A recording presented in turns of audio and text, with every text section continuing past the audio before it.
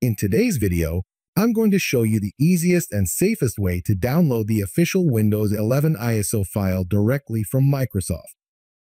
If you're ready to upgrade or need it for a fresh install, this is the guide for you. So, let's get started. First, head over to Microsoft's official website. Open your browser and type in Microsoft Windows 11 Download. Click on this first page. Once you're on the page, scroll down until you see the section titled Download Windows 11 Disk Image, ESO. Click on that, and you'll see a drop-down menu to select your edition.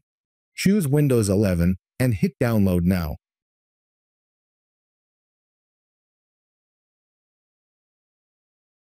After selecting the edition, you'll be asked to choose your product language. Select the language you want, click Confirm, and then you'll see the download links for both 64-bit versions. Click on to download. Your download will now start. The file size is around 5 to 6 GB, so make sure you have enough space and a stable internet connection.